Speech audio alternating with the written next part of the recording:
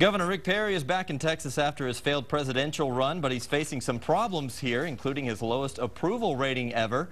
The new poll comes from newspapers across the state. Almost 1 in 3 Republicans in the state say Perry's run lowered their view of him, and 45% of people surveyed said his run actually hurt Texas's image.